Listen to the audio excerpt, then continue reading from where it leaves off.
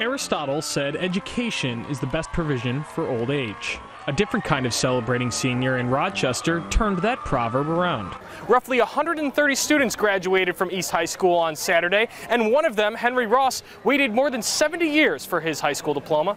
I'm elated today. I'm in seventh heaven. Henry Ross is a 93-year-old Rochester native and World War II veteran. He attended East High School in the 1930s up until his junior year. After I finished my junior year of high, I left for a summer job, and when it was time to go back for my senior year, my parents needed extra money. My dad had a low-paying job, and it was necessary that I continue working and contribute towards the family's finances. And I continued to work until I was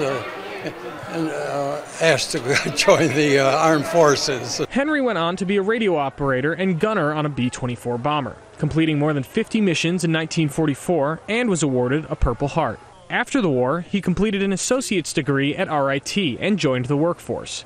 For East High School Superintendent Dr. Sean Nelms, Henry Ross is a shining example of a role model for kids graduating Saturday. He's always wanted to get his high school diploma, and I'm happy we're able to make that happen. And so yes, I think Mr. Ross is a living example of what we try to instill in our own students, to be persistent, to be vigilant, and to give back to your community as much as you can. And for those at the very beginning of their lives, the advice from someone with as much experience as Henry serves as a shining example that for those who work hard and strive for their dreams, anything is possible. I feel happy for the guy. I mean, it's never too late. Never too late to get your education. So. In Rochester, Alex Howard, Spectrum News.